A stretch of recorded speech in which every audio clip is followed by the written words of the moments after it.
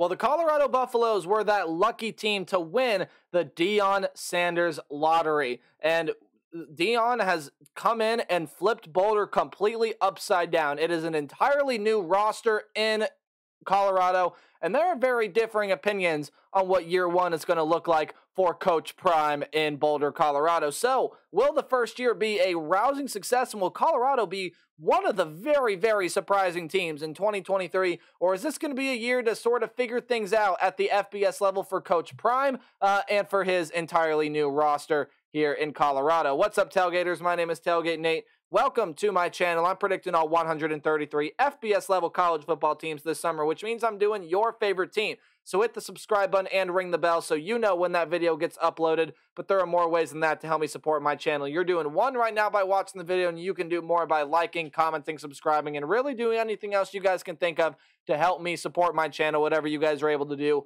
I would be greatly appreciative for you guys doing so. So, let's talk about Coach Prime's Buffaloes here in 2023. How do preview predictions work this season? I'm glad you asked. Let's go through them. We're going to go through a roster overview, take a look at who the team lost, who's coming back, and who's coming in through the transfer portal and recruiting class. And my, oh my, there's a lot of them for this Colorado team. And then we're going to take a look at the 2023 football schedule, give it a good old game-by-game preview and prediction. So without further ado, let's talk about the Buffaloes in 2023, and for the sake of this video, I have to say there are a lot of names on this board. A lot of them freshmen, but a lot of them are transfers. There are very few returners to this team. I'm not really going to be going over a whole lot of stats, and I'm going to try my best to tell you guys where these transfers are from, but there are a lot of them. If I told you where every single transfer is from, we'd be here for 30 minutes. So we're going to go through some of the more notable ones. Buffalo fans, if you guys have more, put them in the comment section below. But here we go. Let's get into it. Your quarterback room looks very different as JT Shrout, Owen McCone, and Maddox Kopp have all seen their way out the door. That was your three leading passers for Colorado last season.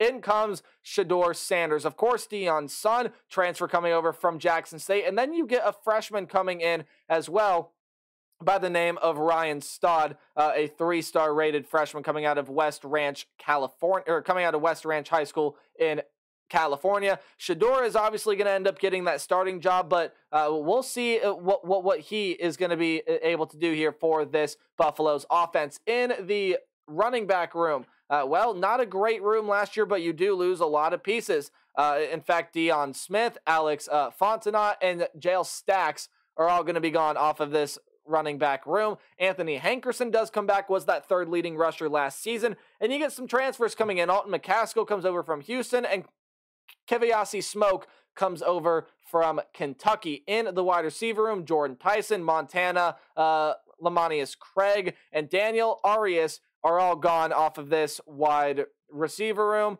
Tyson, Lamonius Craig, and Arias were your top three receivers from last season. And you get a lot of transfers coming in, as is the story with this Colorado team. Jimmy Horn, I believe, is coming over from South Florida. Correct me if I'm wrong, though. Xavier Weaver coming in, as well as Willie Gaines, and some freshmen by the name of Dylan Edwards and Adam Hopkins enter the mix for this wide receiver room as well. You tight end room really not where a whole lot of notable transfers come in. You do lose Brady Russell, but you return Caleb Fawaria and Eric Olson. You do get some transfers in the tight end room. Just, I think those are more notable guys there that are returning for this Colorado team. Offensive line-wise, you do lose Casey Roddick and Jake Wiley. However, you return Gerard Christensen, Lichtenhan, and Van Wells, and get some transfers coming in Tyler Brown, Landon Bebby, and Savion Washington coming into this program as well. So defensively, now what can we expect with Colorado? Well, again, pretty much everyone gone off of this defense. Terrence Lang, Jalen Sami, Chance Main, Naeem Rodman, and Tyus Martin are all gone off that defensive line. However, you get a lot of nice pieces in. Derek McClendon comes over from Florida State. Savell Smalls comes over from Washington. Leonard Payne comes over as well. And yes, there's a second line of transfers here. Jordan Dominic, Shane Cokes, and Taj Wallace all come in for this defensive line, what I think is going to be a pretty solid defensive line this season. In the linebacker room, you do lose Josh Chandler Samedo, who was your leading tackler last year with 96 tackles, 3.5 sacks, did have a pick last year. Quinn Perry, Robert Barnes, and Guy Thomas also all leave this linebacker room. You do return a guy by the name of Marvin Ham. However, most of it are transfers. Demoy Kennedy, a 4-star rated transfer, comes in from Alabama. Vonta Bentley and Jeremiah Brown all transfer into this program. Now, in the defensive back room, you do lose Jeremy Mack, Nico Reed, and Tyron Taylor. However, Trevor Woods, who was your second leading tackler on this team last year, does come back. 79 tackles, did have an interception last year as well. And you get a highly touted, highly recruited player when he was out of high school in Travis Hunter. He, of course, comes over from Jackson State. Miles Slusher coming over to this team as well as you flip a freshman coming over, or Travis Hunter, I should say, was a highly, I'm going to backtrack for a little bit. Travis Hunter was a highly recruited freshman, now a 5-star rated transfer coming over by way of Jackson State as well. But then you also get this freshman coming in by way of Cormani McClain, a guy that can be a really, really good corner. Originally was supposed to go to Florida, then really fooled everyone in committing to Miami. And then once Coach Prime entered Boulder, he went and flipped his way over to go with Coach Prime as well. And let me get something straight to a lot of you seeing, wow, that's a lot of transfers. This is not a mix and match team here. Deion Sanders really got the guys that he felt were going to help this program succeed. He wanted true ballers, true players. Go back to some of his speeches he made in the locker room, his opening time there. He got his guys, and this Colorado team is going to be very competitive all season long. Your head coach, of course, is Coach Prime Deion Sanders. Offensive coordinator Sean Lewis, and defensive coordinator is Charles Kelly. So, without further ado, here is the Buffaloes 2023 football schedule. Any game at home any game that will be played at home will be underlined. Any game on the road or in italics or the slanted text.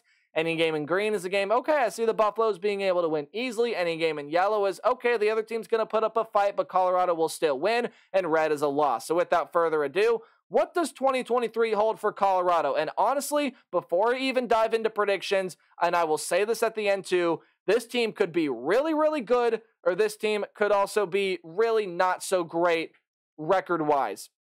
However, let's dive into predictions here. TCU is a team that is coming off a very surprising national championship run, had a phenomenal regular season, got past Michigan in the semifinals, and then ended up getting absolutely throttled by Georgia in the national championship game. And I think Colorado going on the road is not going to have much luck with TCU. Now, it is a team that has to replace a lot of pieces, including quarterback Max Duggan. And TCU, I do not think, is going to be walking their way into a national championship game this season. However, when I do look at this TCU team, still going to be a really solid team out of the Big 12 Conference. TCU, I think, will beat Colorado in Week 1. And I think Nebraska will beat Colorado in Week 2. When you take a look at this Nebraska team, Matt Rule coming in, he's getting Jeff Sims, a Matt Rule system-style quarterback. He can run the ball, throw the ball. Transfer coming over from Georgia Tech to couple with some amazing talent that is at Nebraska already. Yes, there are things to improve upon, and there's a culture shift to be made, but I think Nebraska has the makings to be a really solid team this year in Colorado. I do think we'll lose that game at home to Matt Rule and company. However, I do think Coach Prime gets his first win as an FBS head coach against the Colorado State Rams, a team that I think Colorado, again, this is a rivalry game, I think they're just going to be able to overpower and win that game. Now getting into Pac-12 play, and you have a very, very tough Pac-12 schedule coming up here. Of course, you do lose, or you do avoid playing Washington, but you got to play a lot of some of the other big boys, including Oregon and USC. And I do think you lose both of those games. You lose to Oregon because, hey, you get Bo Nix back at quarterback. He could be a Heisman dark horse. There are a lot of great pieces on that offense, as well as some good transfers coming in that defense. Yes, it had some questions, but they are loading up on transfers on that side. Really good transfers, might I add, there as well. So Oregon, I think, is going to be too much for Colorado to handle, especially on the road. And USC is an interesting one here because I do think Colorado can keep pretty much every single game on the schedule competitive, including this one right here.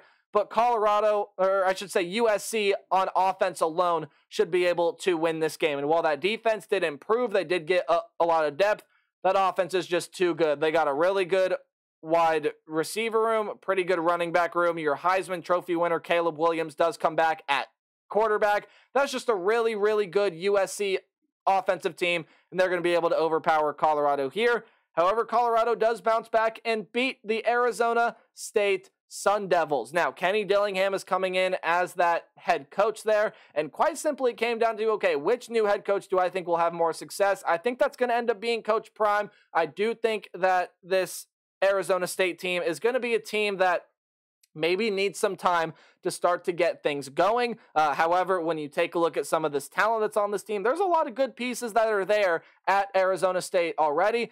I just think it's going to take time for it all to gel and for Kenny Dillingham to get used to putting on the headset as a head coach.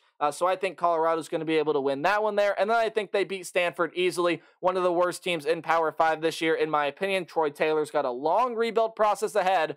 Colorado beats the Stanford Cardinal. And then after their bye week, they go on the road, play a very tough game against UCLA that I do think they drop there as well. Taking a look at this UCLA team, look, they got a lot of very solid options at quarterback to be able to replace Dorian Thompson-Robinson. Carson Steele comes in after Zach Charbonnet is gone off of this team, and a lot of nice pieces defensively come back. I think Colorado, again, makes it competitive, but UCLA gets the win at the end of the day. Same sort of story with Oregon State here, although for different reasons, right? Colorado's going to make this game very, very competitive, and if Colorado's going to be able to pull off a big win this year, I'm talking like a ranked opponent win. It could be a lot of people on this board, but I think most likely it's going to be this game right here against Oregon State that I think is going to be really good this year. DJ Uiagalelei comes in at quarterback. We know what he can be when he is at his best. They got a stud in the running back room in Damian Martinez, and while the defense is replacing some holes, a lot of talented pieces there on the defensive side. So Oregon State, I think, beats the Buffaloes, and I think Arizona beats the Buffaloes there as well. This is an Arizona team that, granted, is replacing a ton defensively. However, when you look at that offense, they got really good pieces in the wide receiver room. Jaden DeLora is back at quarterback. That running back room is pretty solid as well. So Arizona offensively, I think, can give Colorado a lot of struggles and be able to win that game there. And then Colorado goes on the road to play Washington State, and I think they dropped the game there. My apologies, that date should be November 17th, not the 18th. Apologies for my graphical error there in Week 12, that game against Washington State. But when you go ahead and take a look at that game, Washington State, same sort of story, right? They're replacing a lot of talent on that defensive side. However, when you take a look at their offense, Cameron Ward does come back at quarterback, and there are a lot of new pieces in that wide receiver grouping, but they should have been able to form chemistry with Cameron Ward well before this game takes place. I think Colorado loses on the road to Washington State, and then they lose on the road to a Utah team that I think is going to be very, very physical. And Cam Rising at quarterback, I know he's coming off knee surgery, but when you take a look at that team, I think there's still going to be a very physical defense, and with the experience of Cam Rising, I think Utah is going to be able to walk away with a win there, which leads me to a record of 3-9 for Colorado. Now, I do not think the floor is much lower, but the one thing you have to realize about this Colorado team, and I said it before I previewed and predicted each and every one of these games, if all of these transfers work out and this Colorado team just gels immediately, maybe they pull off a Week 1 win against TCU, watch out. Deion Sanders, I think, is going to start winning very, very quickly, and while I don't necessarily think it's going to be this year, as you see here, Deion Sanders is the coach that knows how to win. He's going to start winning very, very quickly at the Power 5 level. I just do not think it's going to be this year with the strength and power of the Pac-12 conference. You got some really tough out-of-conference opponents here as well. So that's my prediction for the Colorado Buffaloes in 2023. Definitely could go either way for me. Could see this team surprising a lot of people, or I could see this team what I'm predicting them to do here. Let me know your thoughts on the Buffaloes in the comment section below. Big sleeper team in the Pac-12, and remember to always play hard but tailgate harder. See all you guys in the next video. Goodbye.